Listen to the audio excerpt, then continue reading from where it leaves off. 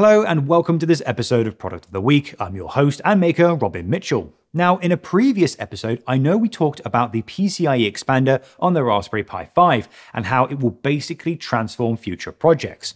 Well, in this episode, we will be looking at, thank you Richard, the NVMe Base for the Raspberry Pi 5, which can only be described as the future of Pi memory access.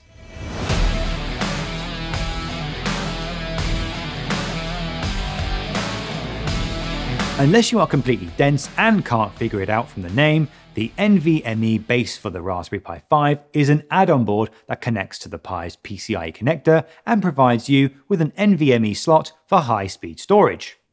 Now, to be clear, this isn't a hat that connects to the GPIO header. No, this connects to the PCIe connector, which is much faster and doesn't interfere with your GPIO. 800 megabytes per second. That is the number that makes this board f***ing awesome. 800 megabytes per second. That is the top data transfer rate when reading from an SSD connected to this NVMe adapter card. Try doing that on a puny micro SD card. Now, writing won't be as fast, but these speeds alone clearly show why this add-on card is awesome. Just think of the applications you can do with these kinds of speeds. I'm thinking AI, data serving, etc. 800 megabytes. That's the only feature you need. Okay, we're done. All right, next.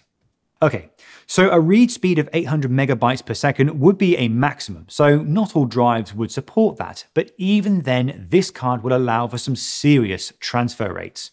With regards to writing, this board is capable of supporting up to 450 megabytes per second. So again, you can do some serious data shifting in real time, giving it all kinds of capabilities. With regards to SSD support, the NVMe Base for Raspberry Pi 5 can handle sizes from 2230 to 2280, but considering that I've never used an NVMe in my life, those numbers are kind of meaningless to me. Finally, this add-on board also comes with a flat cable needed to connect it to the Pi, some rubber feet, an SSD mounting bolt, and standoffs for base mounting. So, with such a fast read and write speed, there are so many things this add-on unlocks. To start, this add-on makes the Pi 5 actually useful, far beyond an over-glorified mini computer that has limited capabilities. If combined with a gigabit Ethernet port, you can make an effective media server capable of handling multiple streaming requests, all while doing many other background tasks such as downloading files, making backups, and serving files.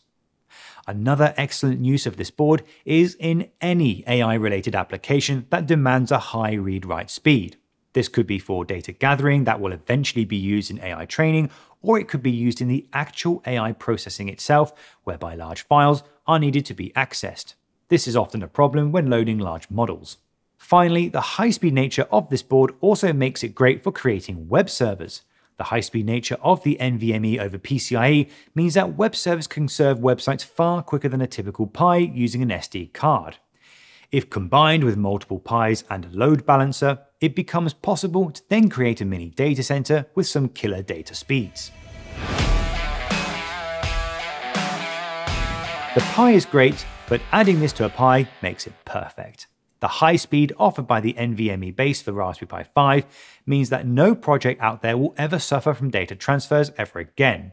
So if your project needs to move any seriously large files in a short amount of time, you really need to get this.